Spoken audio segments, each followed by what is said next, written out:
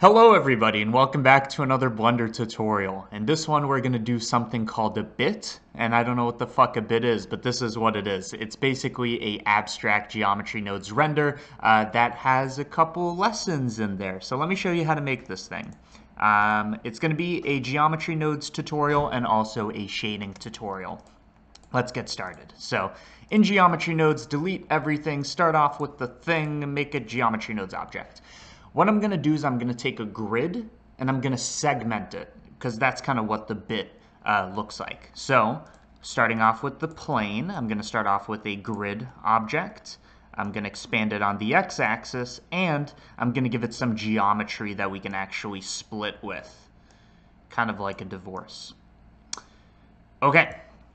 So here's our geometry. What I want to do now is I want to fragment it. And here's the idea behind fragmenting. If we scatter a bunch of points on this and say, hey, which chunk is closest to which point, then we've separated it into chunks, right? So if I distribute, by the way, I'm using 3.5 now. If you're not on 3.5, it's time to upgrade. But if we distribute some points and we say split these, and I'm also going to, by the way, we need to split the mesh, but I'm also going to scale these elements so you can actually see what's going on here. So right now it's going to kind of separate everything. If we split these based on a selection, then we've done it. That selection is going to be related to the proximity to these points. So we have a bunch of points. We're saying how close are we to these points, and I'm going to run a bit of a math function. We're going to say where's the distance equal to some value. So if I make the distance 0.5 and then I increase the threshold, you can see we've segmented this thing. We're saying which edges are pretty much the value of 0.5, and if so, split the edge. Notice that if we change the seed, we get different bits. Again, I don't know what the fuck a bit is, but I guess it's this. So you can see now we have this animating.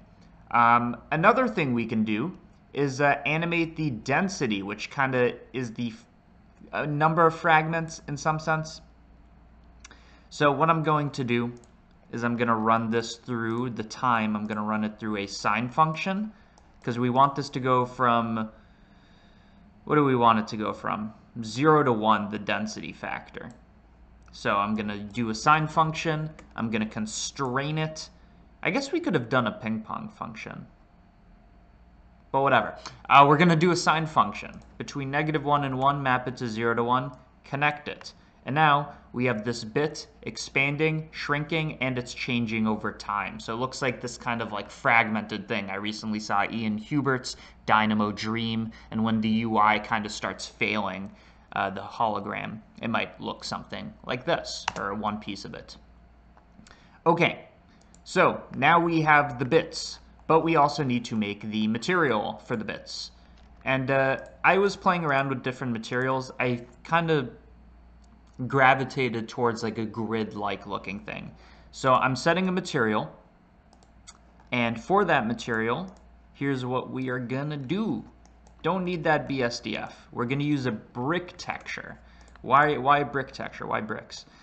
Because, bring down the frequency, because this is an easy way to get grids, and I'll show you how to do that in a second. So I'm going to change the row thing until it looks like squares, just like that.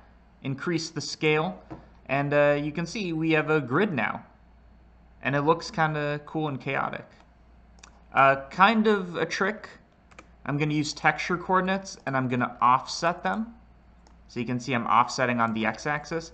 I'm going to offset this not with like hash frame divided by 100, which would animate it to the side because it kind of looks like a smooth motion instead of a chaotic motion. Well, what I'm going to do is I'm going to take the frame number, so that's what hash frame is. I'm going to divide it by 15. And then I'm going to take this, look at the ceiling function, so it's basically going to round up every 15 frames, and then offset that vector. So you can see now it's kind of like animating, maybe that's a bit too much, once every 23, 24 frames. So you can see it's nice and glitchy, and it changes in this kind of chaotic looking way. And basically, this is what I rendered. Make the background black. Basically, this is what I rendered. So that is how you make a bit. As always, blend file is going to be available on Patreon. Link in the description. I'm waiting. See ya.